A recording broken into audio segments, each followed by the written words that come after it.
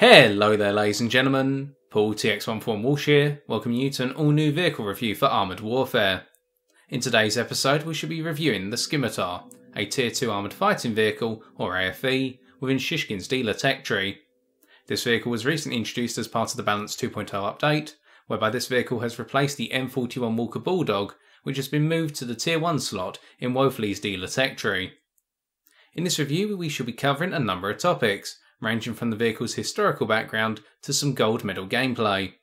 As a result, if you are not interested in certain aspects of this review or do not have the time available to watch all of it, please feel free to use the timestamp shown on screen to skip between the different portions of the video. Otherwise, just sit back, relax and enjoy.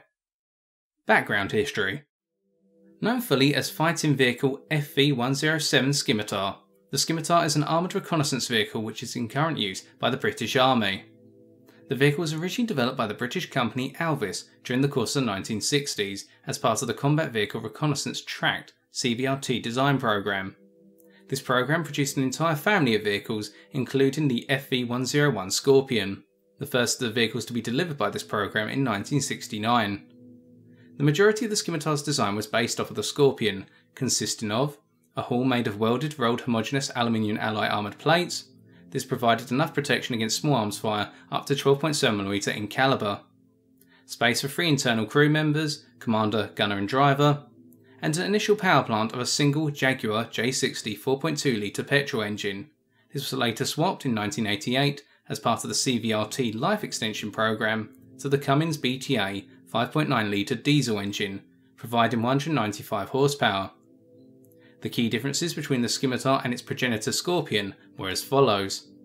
The Scimitar was armed with a 30mm L21 Radon cannon, for main armament instead of a 76mm cannon. Interestingly, the Scimitar's turret was the same turret as that used on Alvis's FV107 Fox armoured car design. The Scimitar's mass was also 7.8 tonnes, 0.2 tonnes lighter than the Scorpion, and this, when combined with the change in engine, enabled the Scimitar to reach a top speed in excess of 80 km an hour. The Scimitar has seen combat service in a number of conflicts, including the Falklands War and the First Gulf War, and the vehicle is still in service to date in both the British Army and the Latvian National Armed Forces. The British Ministry of Defence intends to phase the Scimitar out of service by the close of 2017 with the Scout SV reconnaissance vehicle. Vehicle loadout. Commander. We have chosen Sabrina Washington. In general, Sabrina's skill set can be geared towards the AFV class. We shall be utilising 2 of her skills in particular. The first, Vigilant. This skill boosts our view range by 20 metres. As standard, the view range of the Scimitar is 405 metres. The vehicle shares this value with the other 2 AFVs available at its tier, the LAV-150 and the OT-65A. This base value is 10 metres short of the 415 metre view range the light tanks at your tier have, such as the T-92LT. By selecting Sabrina, we immediately remove this disadvantage and provide ourselves with a 10 metre view range advantage, as long as our foes are not using commanders with the same skill as well.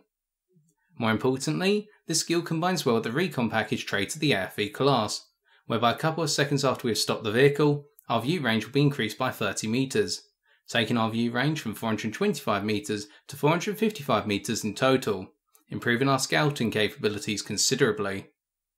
The second skill is Blending In. This improves our camo factor by 10%. For its tier, the Scimitar has the joint top camouflage value of 0.35, sharing this value with the T-92LT. Blending In will enhance this advantage even further, boosting our camo value to 0.385. The net result? In a battle contested over open ground, we are likely to be one of the last vehicles to be spotted. If we decide to scout from a stationary position, we can pick positions closer to enemy lines, especially if we can find a suitable bush to hide behind.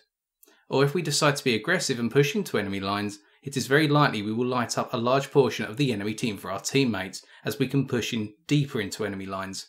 A key example of this being shown later on in our featured gameplay. Crew. For our driver, I would recommend the following skills. Firstly, off-road driving. This boosts our off-road terrain acceleration by 10%. Whilst our vehicle already has a standard 0 to 32 km/h acceleration time of 2.62 seconds, we want to ensure we can maintain this performance off-road as best as possible, especially if we overextend into enemy lines and need to make a hasty retreat. This skill maximises our potential to move across the battlefield at will. Our second skill will be Smooth Ride. This improves our on-the-move accuracy by 10%. I shall pick this skill when my driver reaches level 4, as in some circumstances we may not be able to stop to shoot our foes, for example if we are circling the main battle tank, i.e. an MBT. This will allow us to put more accurate shots into our enemies in such circumstances. For our gunner, I would recommend the following skills. Firstly, Shoot from the Hip. This improves our minimum accuracy by 10%. This skill complements our decision to eventually pick Smooth Ride for our driver. In a number of circumstances it is likely we'll not have the time, despite our rather short 1.5 seconds aim time as standard, to fully aim in our shots. For example if we are peeking around a corner to take a snapshot or firing on the move. This skill serves to counter our accuracy drop in these scenarios. Our second recommended skill would be Explosive Shells. This boosts our module damage dealt by our shells by 10%. When my gunner reaches level 4, I shall select this skill. As will be seen in the feature gameplay, we'll be throwing a lot of ammunition at our foes. As we have low alpha but high damage per minute, we aim to chip away at our foes' health, and any modules we can break during this are a welcome bonus. This may even force our opponents to use their repair kits earlier than they anticipated.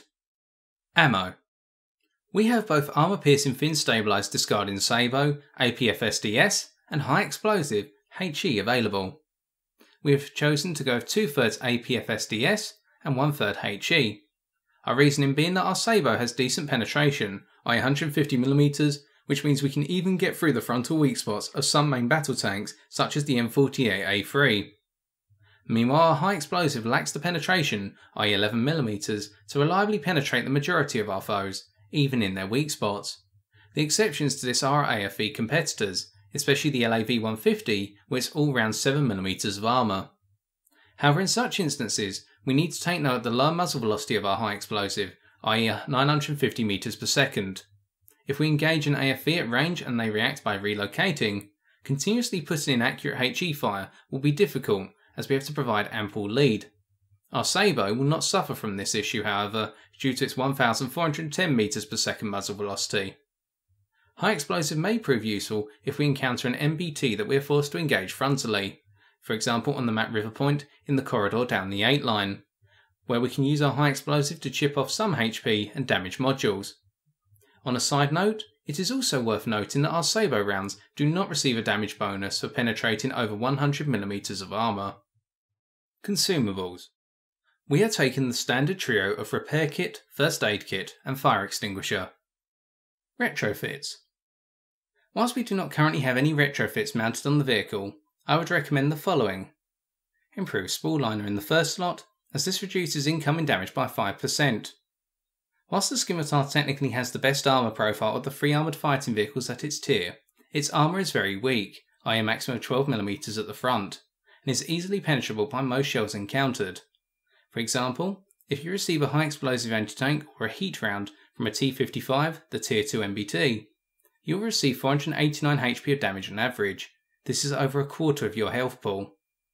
This retrofit will serve to reduce the damage you receive, especially from MBTs, and can give you the chance to take one more hit before you perish. In the second slot, Augmented Optics. This boosts our view range by 25 meters. This retrofit would take the view range of our build up to 450 meters base, generally enhancing our scouting capabilities. And in our final slot, Improved Telescopic Lenses. This improves our stationary view range by 55 meters. Combining this with Augmented Optics in slot 2 and the recon package of our vehicle, our view range will be increased to 535 meters. As this exceeds the maximal view range value of 500 meters in game, the excess 35 meters of view range reduces the camouflage values of enemy vehicles by 7%. This will make us a very dangerous stationary scout to contend with. Vehicle stats. Based on our loadout, we have the following vehicle stats. Alpha damage. As mentioned previously, our alpha damage is very low, despite our reasonable penetration on our Sabo rounds. Sustained damage.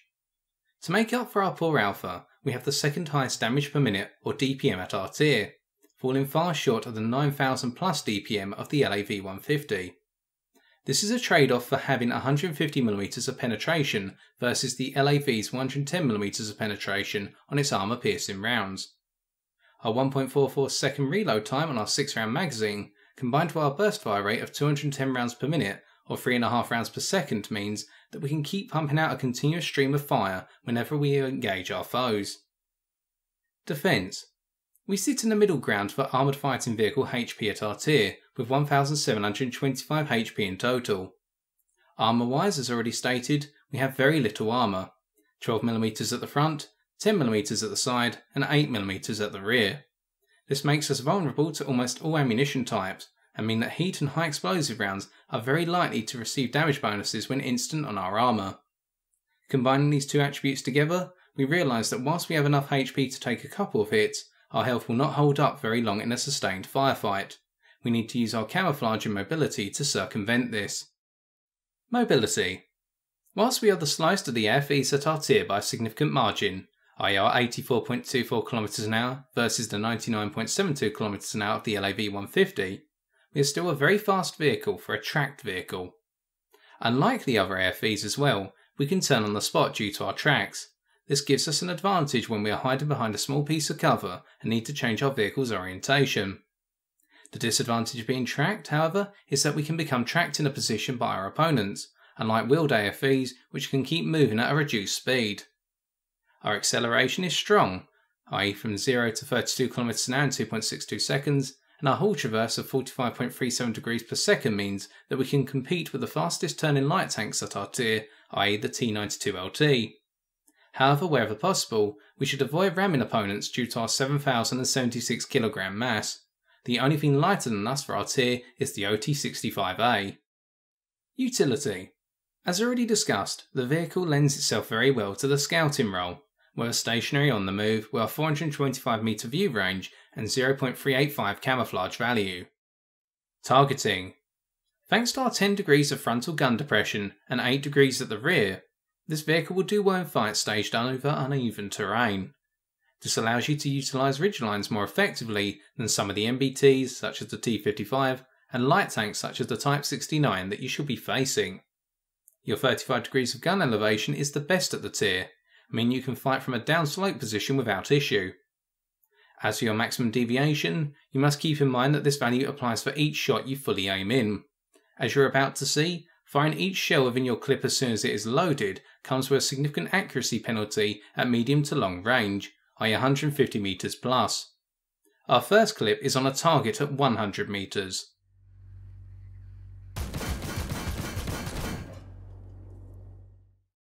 As we can see, the accuracy penalty does not have too much of an effect at shorter ranges.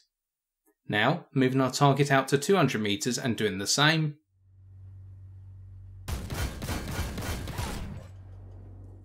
Here, only 4 of our 6 shells actually hit and penetrated the target. If you're going to engage a foe at longer ranges then, you need to either take a little bit more time in aiming each shot, or try to catch your foe in a position where they present the largest possible profile for you to shoot at. Still, if we do decide to aim in each shot, our 1.39 second aim time is not too punishing, especially seeing as we have the fastest aim time at our tier by a large margin. Combining this with the fact that our turret traverse is also the best for our tier, and we find that we have a vehicle that can very quickly switch between and reacquire targets mid-clip if needs be. So now that we have completed our analysis of the Scimitar's loadout, let's take a look at some golden gameplay. Today's gameplay takes place on the standard version of the map pipelines, whereby as we can see from the team sheets, matchmaking has not been very kind, and we're in a tier 4 game with a large number of tier 4s, 6 per side. But this is a motivator, not adversity. We spawn in on the northern side of the map, and our overall game plan will be to contest the hill in locations Echo 5, Foxtrot 5. If we can take that hill, we can provide view range for the entirety of our team, rather than just a group who went down the eastern side or the western side. If you go east, you normally go there to contest the refinery. If you go west, you go play in the hills. But by staying down the centre, we can maximise our spotting potential. Now, in order to get there, we're going to go via Delta 7 because there's a small hill location up there we can use to provide us with a little bit of safety and gauge what our teammates are doing. As we make our way there, we're going to talk about one feature we haven't discussed on the Scimitar yet, and that is its smoke grenade launchers, whereby it can fire off 8 smokes in total and has a 2-shot clip for them. 6-second reload between smokes in the clip, and then an 80-second reload to reload the entirety of the clip before going again. Your smoke can be used as a great safety measure, i.e. in defence, alternatively as a great offensive measure for pushing forward over open terrain. We're going to see both roles here. Now, having perched up in our safety spot, we note a friendly LAV-300 trying to contest the hill. As they make their way forward, they're going to bump into some resistance, and we will move forward to support them. However, as we make our way down the hill, the enemy resistance surges over the summit in the form of a T-92LT that spots us, so we throw up our smoke in an offensive manner in order to become unspotted briefly and continue to push forward through our smoke into a position at the base of the summit. Logic being, that may have encouraged the T-92 to pull back, and they cannot be certain exactly what we were doing as we cut their observational status of us in half. Looking off to our left hand side into the southeastern corner of the map, we can see a number of enemy MBTs, at least 2 of the tier 4s there. So we know that the enemy MBTs are taking the standard role of brawling it out on the eastern flank. And we also note that because the enemy vehicles, the T-62 and the T-92, are up on the summit, and our teammates are trying to contest them around the summit, nobody's on the eastern riverbank, and we can push down there and use our mobility to great effect. As we make our way round, gingerly at first to make sure we don't overextend into enemy guns, we notice that the region is empty and we begin to occupy it.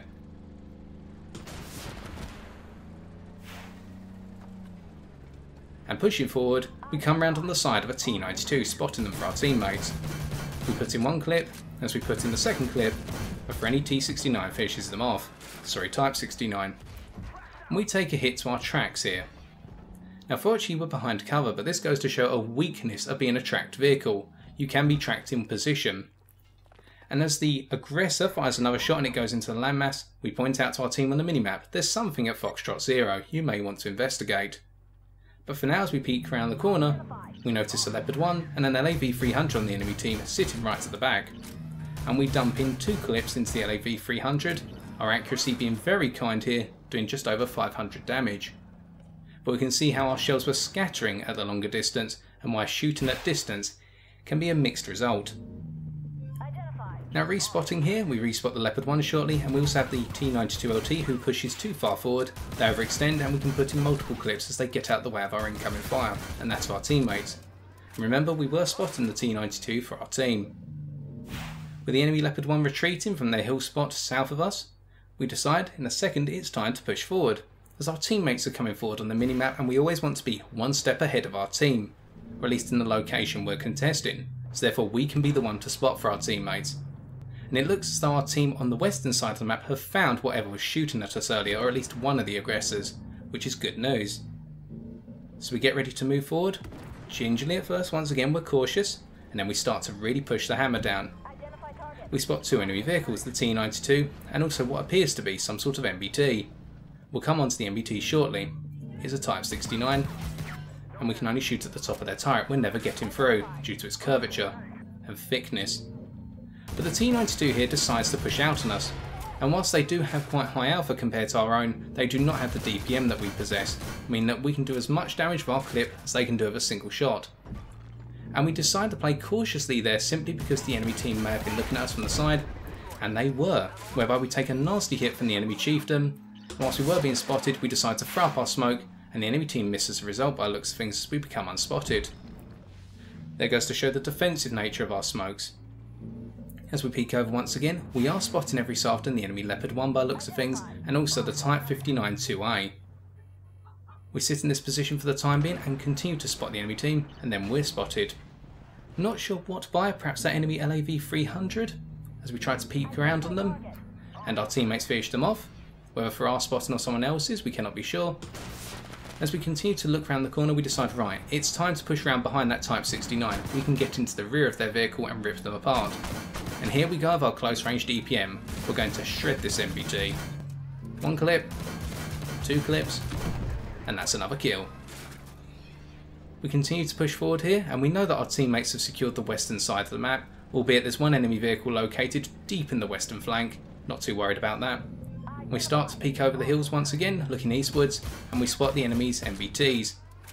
Although as we fire, we get spotted by the enemy T-72, and we should point out that our camo index drops rapidly when we start firing, so it's not always advisable to just open fire as soon as you spot something.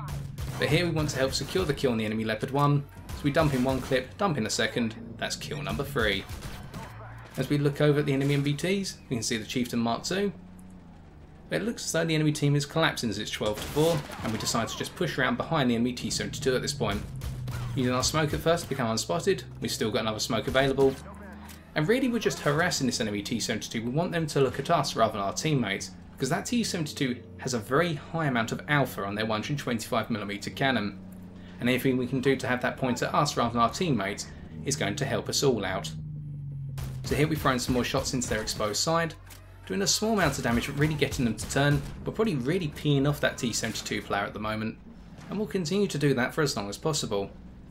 Though here we're going to use our mobility in terms of our top speed in order to get a little bit closer to the T-72 as we push along the hillside. We will get spotted and we'll also use our smoke to dissuade their aim slightly as we get respotted and use our mobility to dodge their incoming fire.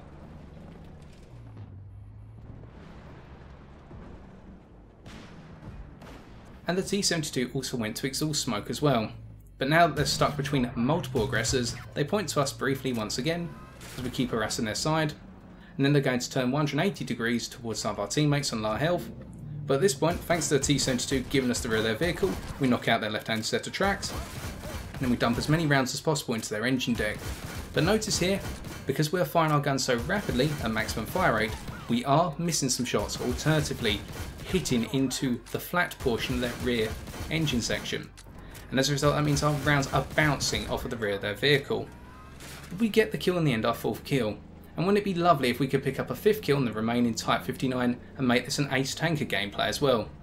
So we use our mobility to push through the hills on the western side of the map, briefly getting stuck on a rock. My mistake. As we continue to press forward here, we come around on the side of a very weak Type 59 who doesn't seem to spot us. And we continue to flank round, they won't be able to turn their armour to face us. We only need a couple of shots and it's game over. Victory in the bag, let's take a look at the post-game stats. A rather intense match. We can see we received 6,023 reputation and 53,530 credits. We also received the following awards for our efforts. Master Gunner for hitting at least 80% out of 10 or more shots fired, where these shots must total a potential damage of at least 1000 HP. Ace Tanker for destroying the most vehicles on our team, where we destroyed 5 or more, in this instance exactly 5. Gold Medal for earning the highest reputation on the winning team. And Recon for detecting the most enemy vehicles on our team, where we must spot at least 7 enemies. As for our 3 major contributions, we dealt 4,720 HP of damage, we assisted with 2,495 HP of spotting damage, and we spotted 9 enemy vehicles in total. Looking at the teams, we can see we topped both teams in terms of damage dealt. As for our gold medal, we did not top our team by reputation earned by a major margin, but by a relatively minor one.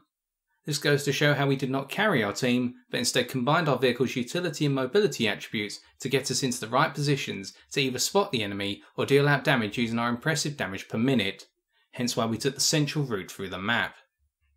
As for our detailed report, we have 2 items to note. Firstly, that over 3/4 of the damage we dealt was at ranges shorter than 150 metres. This serves to highlight how the 30mm cannon gains potency as the Scimitar closes the distance on its foes.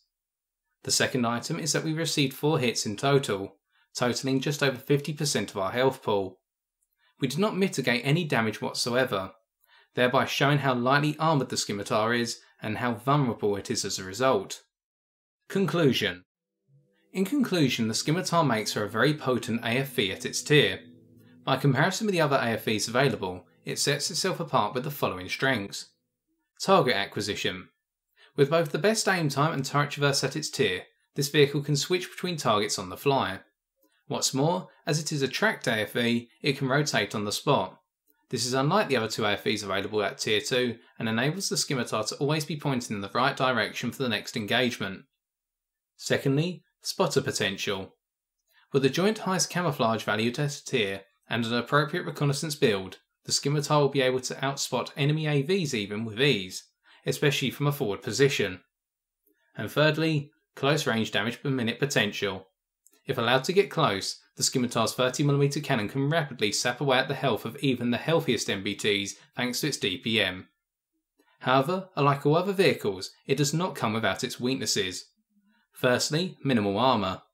As this is to be expected from the AFV class, the Scimitar has 12mm of armour at most. This means that it is highly likely to receive maximum damage from heat or high explosive shells. Secondly, poor damage potential at range. Unless you fire the 30mm cannon's 6-round clip in single shots, you will receive a large accuracy penalty at longer ranges, leading to lots of shots bouncing or missing completely. And finally, poor alpha. With only an average of 45 HP of damage per shell, and no bonus damage or penetrations on its sabot rounds, the Scimitar relies on being able to fire off multiple clips in engagements in order to deliver damage. You need to plan out engagements therefore to achieve maximal time on target.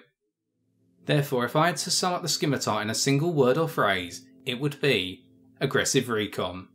This armoured fighting vehicle can pick its engagements with ease and, when the time is right, go all in to unleash the ferocity of its 30mm cannon.